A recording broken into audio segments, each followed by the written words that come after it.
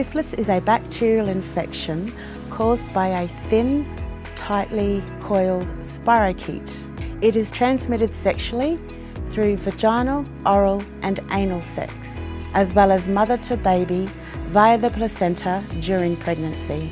Syphilis has 3 stages of infection. Stage 1 is infectious, primary, secondary and early latent. Stage 2 is non-infectious or late latent. Stage 3 is tertiary syphilis. Syphilis has been known to be the great imitator. This is because many of the signs and symptoms of syphilis can be associated with other infections. It is important to know the symptoms and have a low threshold of diagnosis of syphilis, particularly in outbreak areas, such that we can identify potential cases. In fact, having a low threshold of suspecting any STIs is very important, and this is because many STIs can present without any symptoms. Primary syphilis. Patients may present with an ulcer, otherwise known as a chancre, on the vulva, the penis, the anus, as well as in the cervix. The ulcer could also be internal, and it's usually painless and solitary. Any solitary ulcer in the genitals should be considered as syphilis unless proven otherwise. The ulcer tends to be non-tender, tends to have a well-defined margin with an indurated base. Patients, doctors may not notice it, especially if it's in the anus or in the cervix.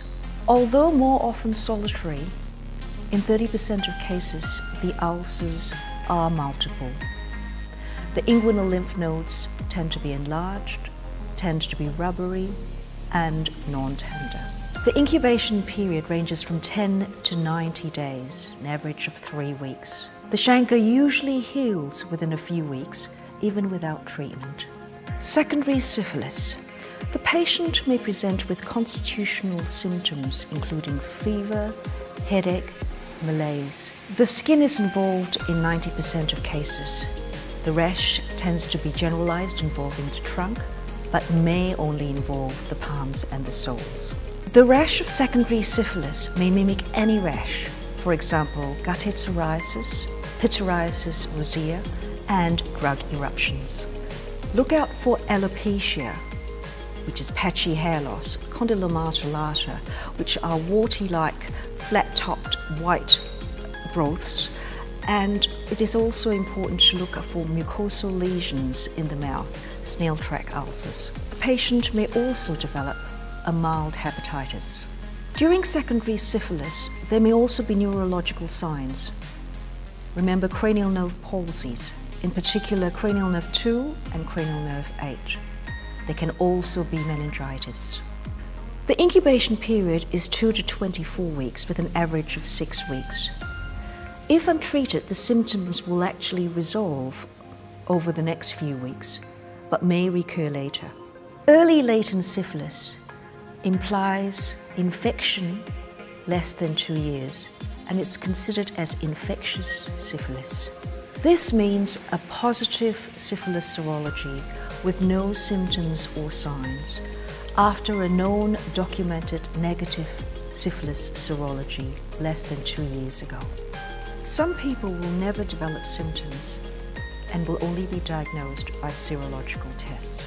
If untreated, people will become asymptomatic over the next 12 to 24 months from the initial infection. Late latent infection implies that the infection occurred more than 2 years ago. That is, the documented syphilis serology was negative from more than 2 years ago. After 2 years, that is late latent syphilis, people are no longer considered infectious to their sexual partners. 10 to 30 years after the infection, if it's untreated, 30% of the cases can reactivate after the late latent stage and cause tertiary syphilis.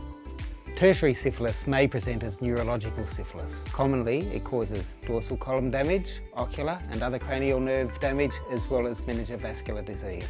Any neurological or psychiatric symptoms may be due to syphilis. Cardiovascular syphilis often affects the large vessels, especially the aorta at the aortic arch and the aortic valve. Another symptom of tertiary syphilis is gummers. Gummers is an erosive inflammatory lesion that commonly affects the skin or the bones, but can affect any tissue. Untreated syphilis can lead to many complications during pregnancy, including preterm labour, preterm birth, stillbirth or even neonatal death. It can also lead to congenital syphilis, which is a multi-system syndrome consisting of things such as bony deformities, cognitive impairment and deafness. Mid-trimester spontaneous miscarriage is the most common outcome of syphilis in pregnancy, which is obviously tragic for everybody. In nearly all pregnant women with untreated primary or secondary syphilis, the baby will experience some form of adverse outcome. Prevention of this is strongly linked to early and regular antenatal care, which includes syphilis testing. The risk of adverse effects on the baby is greatly reduced if the syphilis is detected and treated early in pregnancy. Due to this, pregnant women in a syphilis outbreak area need to be tested early in pregnancy and retested several times throughout the pregnancy to detect any reinfection. It is also important in syphilis outbreak areas that partners of women who are tested positive in pregnancy for syphilis also get tested and treated for syphilis. Many jurisdictions that are part of the syphilis outbreak area have updated their antenatal guidelines to include increased testing for syphilis during pregnancy. Make sure you know your local guidelines. The majority of outbreak areas recommend increased testing in pregnancy at booking, 28 weeks, 36 weeks, birth and 6 weeks after delivery. Diagnosis of congenital syphilis is complex. If you think there's a risk of congenital syphilis, make sure you get an assessment from a specialist. The baby should be examined for signs of congenital syphilis and perhaps will need further investigations including X-rays, CSF examination, PCR from the placenta and other blood tests. Be alert for reinfection and guard against this by performing adequate contact tracing and treating and testing of all sexual contacts.